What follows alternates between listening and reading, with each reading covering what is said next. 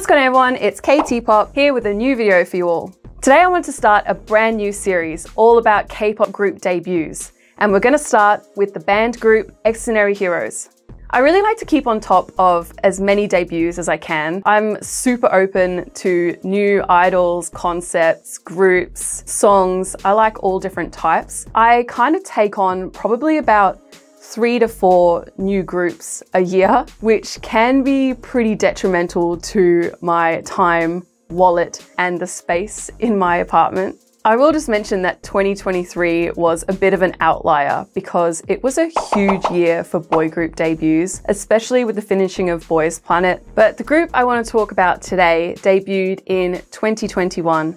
They are part of JYP Entertainment, and they're actually the second band that have come out of JYP. So the first group was Day6, who debuted quite a while ago now. Everyone was very, very excited to see a new band coming out of JYP, and just a band in general, because not a lot of groups get debuted as a band. Xdinary Heroes are a 6-member group, and they officially debuted on December 6th of 2021. They actually debuted with a digital single called Happy Death Day. This single did not have a physical album release, which I was actually pretty disappointed about, and I think a lot of others were as well. Their first physical release wasn't actually until July 2022, so a 6-month gap between their actual debut and the first physical album release.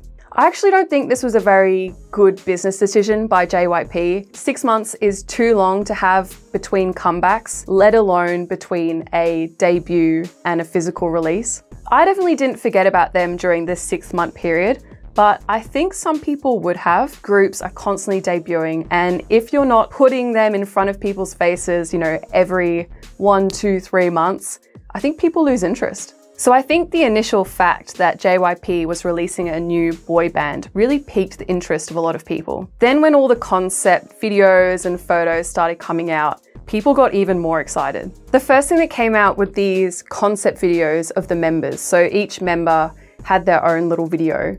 It kind of set up this origin story of the members being these aspiring musicians that were all doing different things in their lives, but all they really wanted to do was be musicians. In the videos, they discover what is called the platform, which is like this virtual online world where musicians can go and like jam together. So I think this initial concept was really nice. It showed all of the members having this similar goal and all ending up on this virtual platform together. We then got performance videos of all the members playing their instruments. So it really gave you an insight into who these guys were, what they are good at, what they play. That's what you need. You need to have that initial connection with these members. So we finally got a look at all the members of Xdinary Heroes. We have Gonil on drums, Jungsu on keys, Kaon on rhythm guitar, Oda on synth, Junhan on lead guitar, and Juyeon on bass guitar. I mean, it's pretty convenient that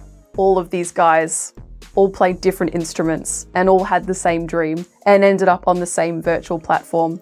But, you know, we don't worry about that. From the initial concept videos, you couldn't really tell what the actual aesthetic of Xdinary Heroes was going to be. It wasn't until the concept photos started coming out that you could really see what the actual aesthetic was going to be. And that to me was pretty exciting. There was 2 sort of sets of concept photos that we got. The first one was that more regular street style teenage boy aesthetic. The other concept was this sort of more out there look where I think it's supposed to be them when they're in the virtual world. So they have a lot more crazy makeup, cool hairstyles, kind of more futuristic style outfits. And that started to get me excited that this was going to be sort of a different style of boy group band. After all these initial concept videos and photos, we then started getting audio teasers. Very much like what I used to listen to when I was a teenager. The sound of these teasers was very different to anything I'd really heard in K-pop before. It really had that sort of nostalgic pop punk sound, not something that we'd heard from Day6 or really any other K-pop group band in the past. Then the music video teasers started coming out. That's when I was like, this is it. I'm going to be so into this group, I can feel it. Happy Death Day. There they are.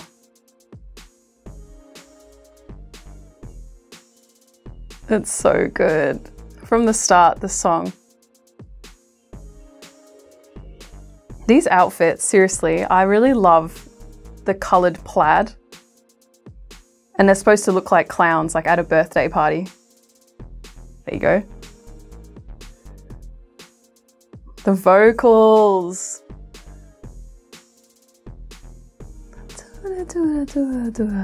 Ha. I just love how unique all the vocals are in this verse. Here's the virtual world, the platform where they go to like jam. Chorus. That guy has the best fucking vocals.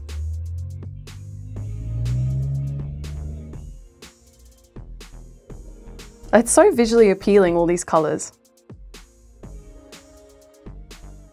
So sick of the fakes. I like songs that have like multi-layered choruses, and this has like a really cool second part to the chorus.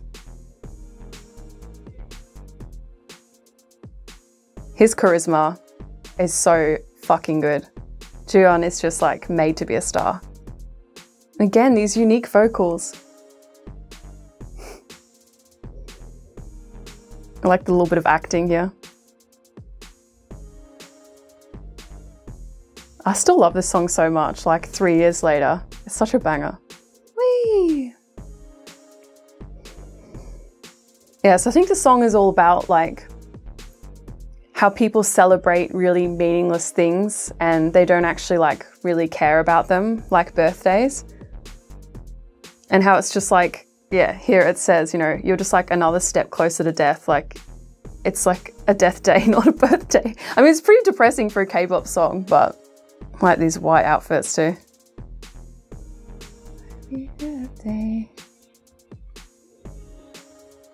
It's just so unique. Like, we'd never heard anything like this before.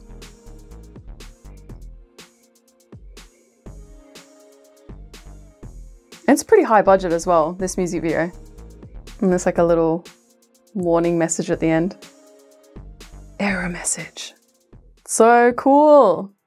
See, I think the major like takeaways the first time I watched the music video, I was like, oh my God, this song is crazy. It's so unique. I haven't heard anything like this in K-pop before. Really had those nostalgic vibes for me. Also, the outfits and the makeup are amazing, especially at the start in those like plaid outfits with the clown makeup, all the jewels on the faces. I really, really love that. They all really shone in this video. I think especially for me, Jungsu and Odi really stood out for me when I first got into Xdinary Heroes. They are the two that are on like the keyboard and the synth on the sides. Jungsu especially, I really was very enamored by him at first because I think his vocals in this song are just really, really interesting. He looks really cute in the video. Overall, a really great music video for a really great song.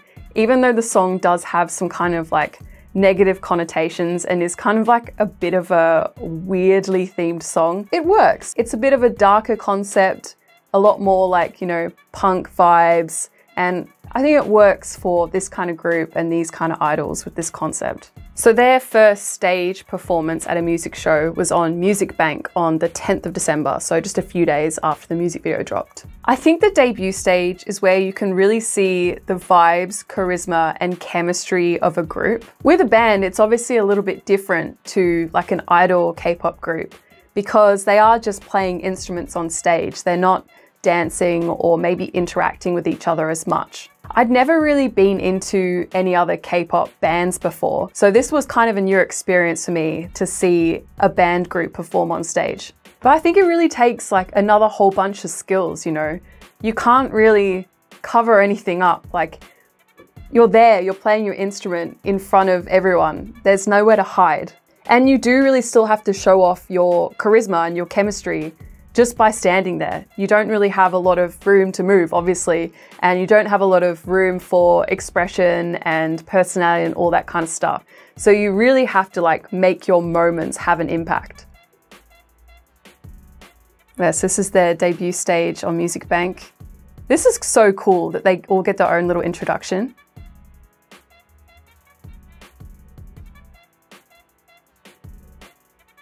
Yeah, slay, even with like a little name card and everything.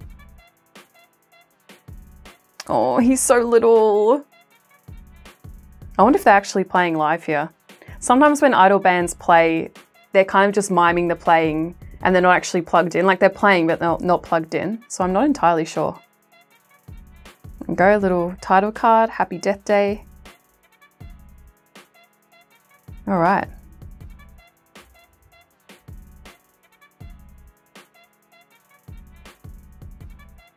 You can definitely hear the live vocals though.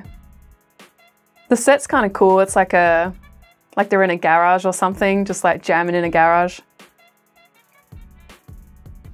Not my favorite outfits from the music video. I think the next stage they did it in Kagayo. They wore the suits, like all the different colored plaid suits.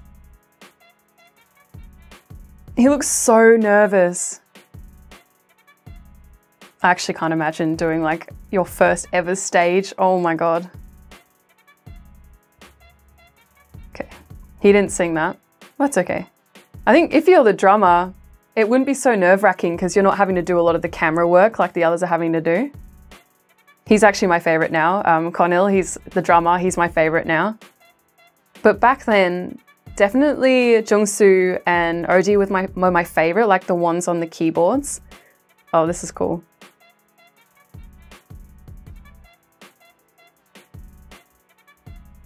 It's kind of funny though, because they literally just move from like one set to another set and all the like instruments and stuff, they just carry them over there. It's kind of stupid, but I think the point is that they've moved from like the real world to the virtual world. Like this is the platform now. Imagine if he had to like carry his drums over there.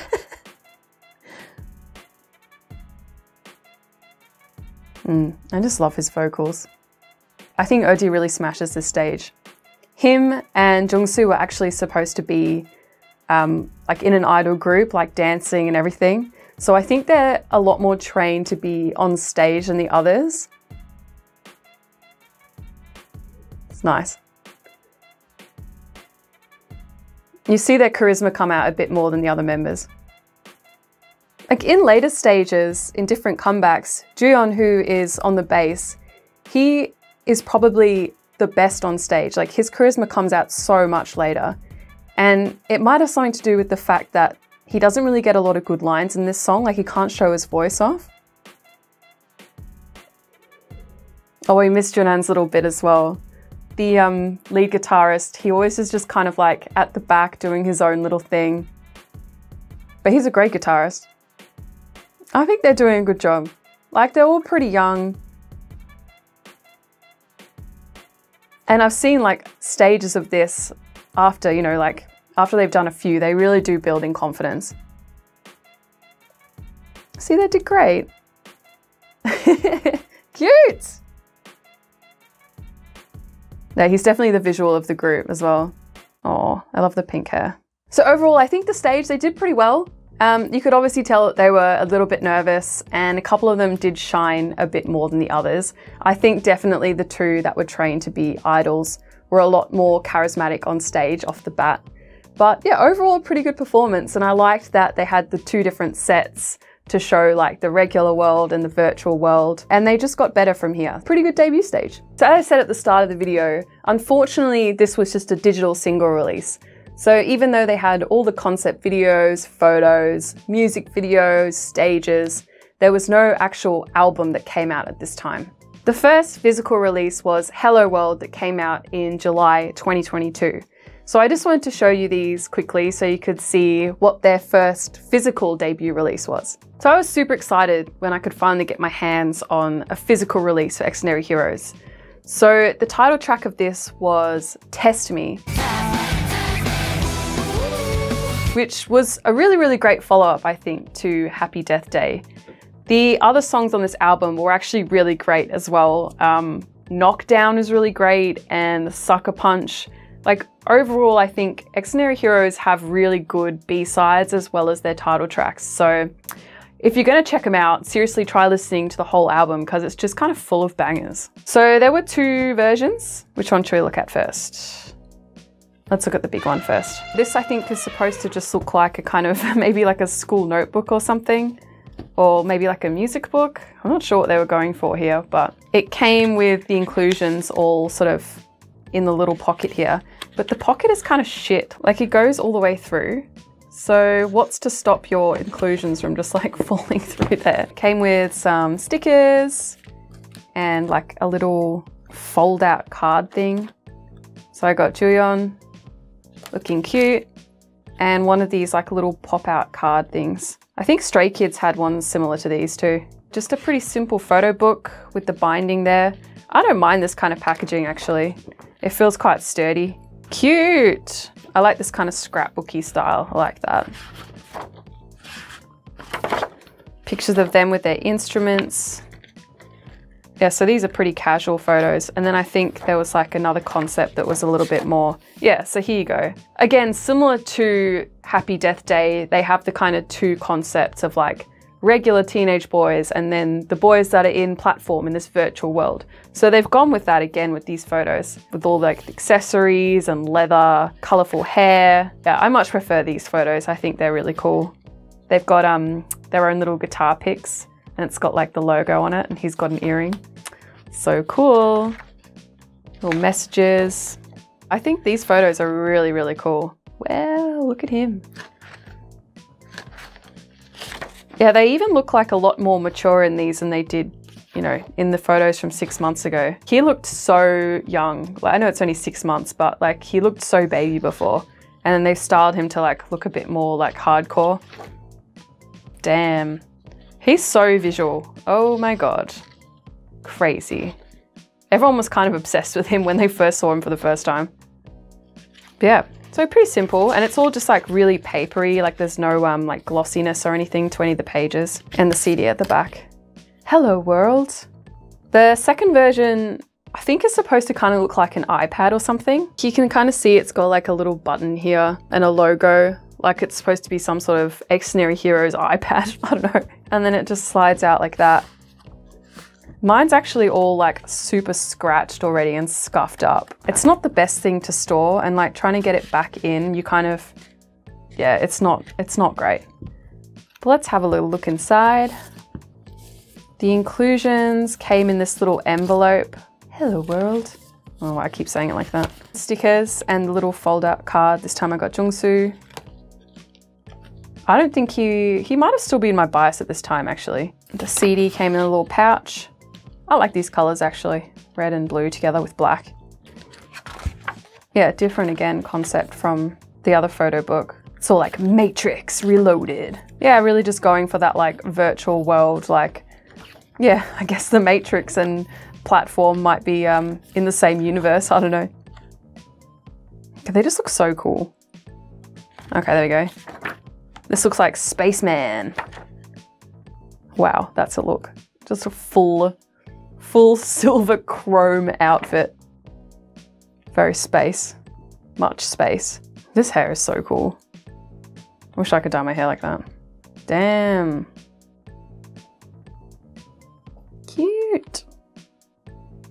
This is very like David Bowie, you reckon? Like with the makeup and the hair.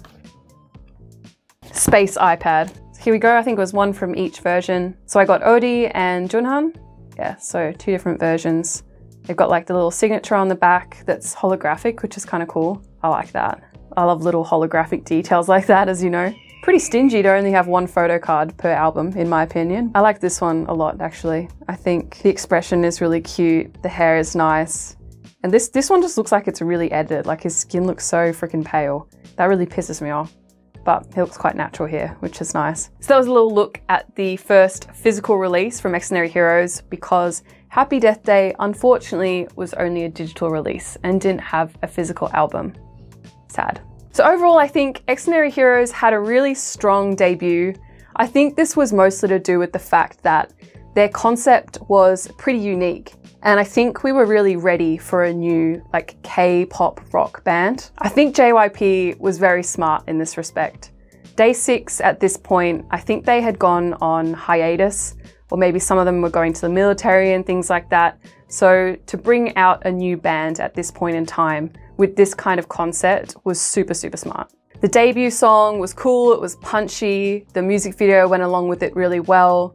their debut stage, there was a little bit of nerves there, but I really think that they did come through and did a really great job. It also, of course, really helps that the boys are all super talented at what they do.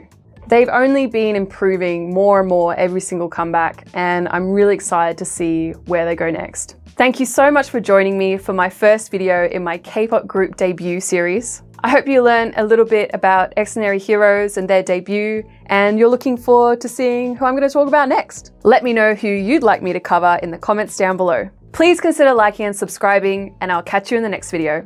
Bye!